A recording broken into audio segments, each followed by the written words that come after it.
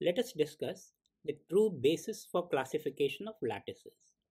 In a previous video, we saw that although often lattices are defined in terms of the relation between lattice parameters like A equal B equal C and alpha equal beta equal gamma 90 degrees for cubic system, these cannot really be taken as definitions. So then, what is the true basis for classification of lattices into these 7 crystal systems and subsequently into 14 Bravais lattices? This basis is symmetry. So in this video, we will give you a brief introduction of this concept of symmetry. What is symmetry? We can give a general definition of symmetry applicable to geometrical objects and crystallography, that if an object is brought into self-coincidence after some operation, it is said to possess symmetry with respect to that operation. By operation, we mean some geometrical operation like translation, rotation, reflection, etc. So, translation is the first operation which we should consider. Lattice translation, the definition is important here. Lattice translation. A vector from one lattice point to another lattice point is called lattice translation. Like the vector shown here, going from one lattice point to another lattice point. And we say that a lattice is symmetric with respect to all lattice translation. What we mean by that is if we translate all lattice points by identical translations, we bring lattice into self-coincidence, because every lattice point which moves actually coincides with another point, another lattice point. So the whole lattice point come into self-coincidence with pre-existing lattice point. So lattice comes into self-coincidence with the lattice. So that is one symmetry, one required symmetry of lattice. We call it the defining symmetry of the lattice. This is how lattice can be defined.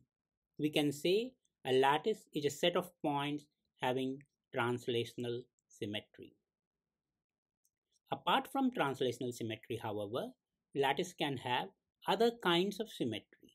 And one of the important symmetry in this class of other kinds of symmetry is a rotation axis. A rotation axis is characterized by its fold.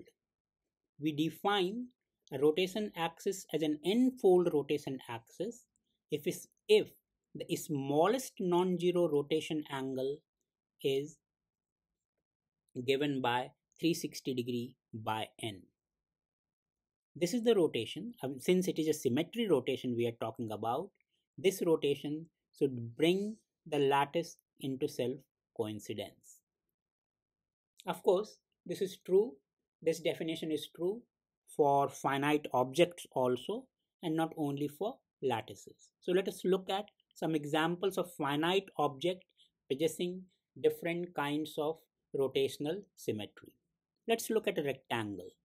This rectangle, if I rotate by 90 degree, you can see 90 degree, then it will go from this horizontal position to a vertical position.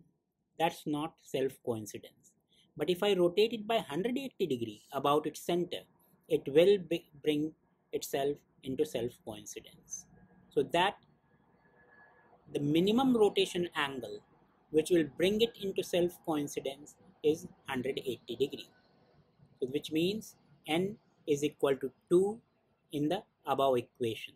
So we will call the symmetry axis of this rectangle as a two-fold rotation axis.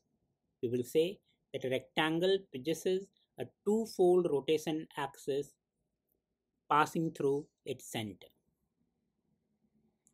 This is a symbol for a two-fold rotation axis, a small lens-shaped object.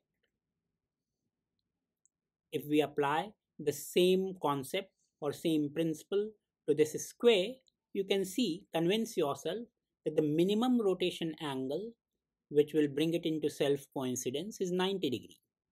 That means n is equal to 4 in the above equation. So we will say a square possesses a four-fold rotation axis. And the symbol for such an axis is a small square.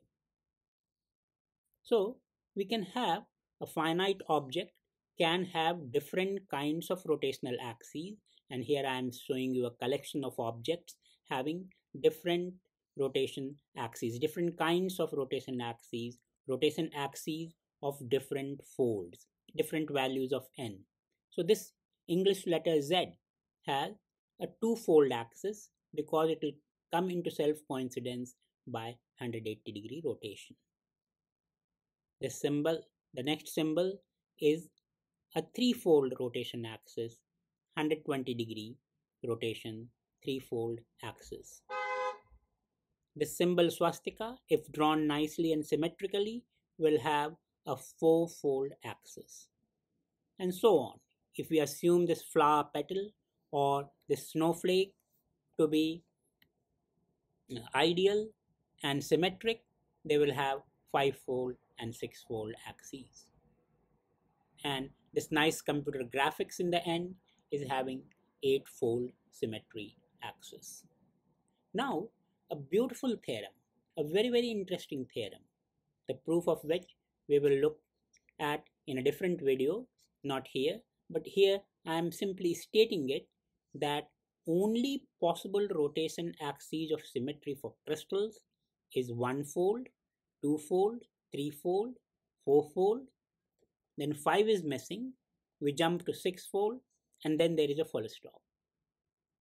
No higher symmetry axes 7, 8, 9 and so on is possible in the crystal. So for crystal, only the symmetry is restricted. That's why the phrase restriction, crystallographic restriction theorem, this is called, that the crystallographic symmetries, rotational symmetry for crystal is restricted only to 1, 2, 3, 4 and 6-fold rotation axes.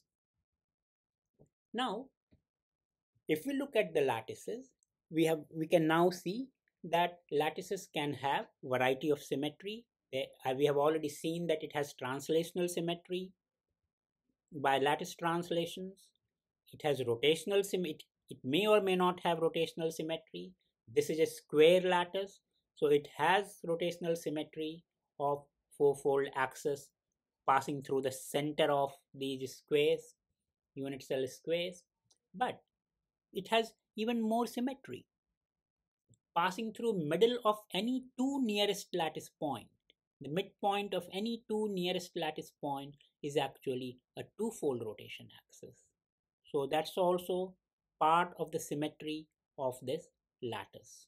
So a square lattice possesses four-fold as well as two-fold axes. And then one more kind of symmetry which is important in describing lattices in crystal is the reflection symmetry called the bilateral symmetry. And here the reflection symmetry you can see is in these lines acting as mirror lines, the horizontal line and the vertical line passing midway between the lattice points, or these diagonal lines passing through the lattice points at 45 degrees to the original lines.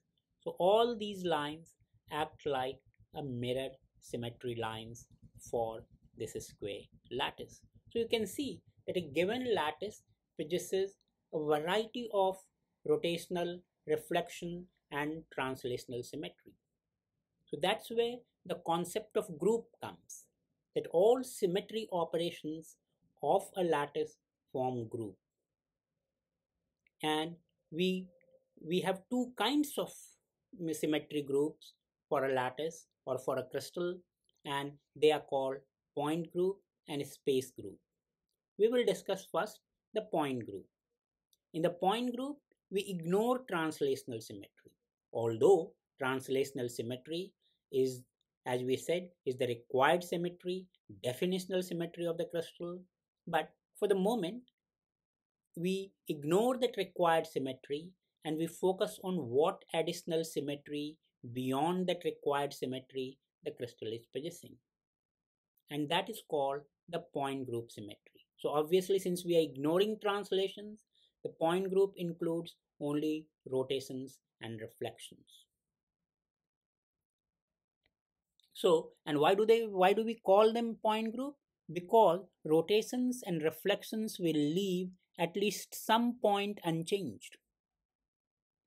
Rotation leaves the rotation axis, point on the rotation axis, invariant.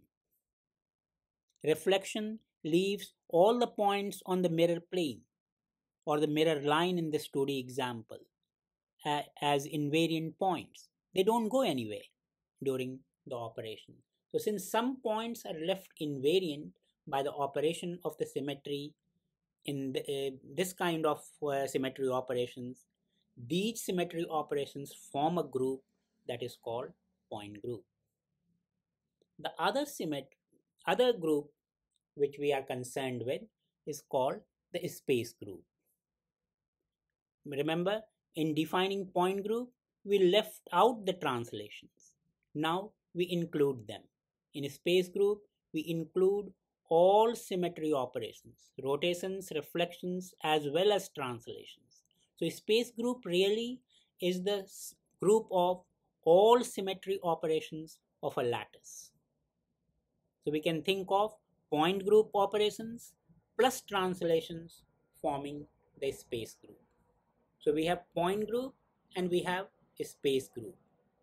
And the lattices will be classified on the basis of these two symmetry groups. This we take up in the next video. Thank you.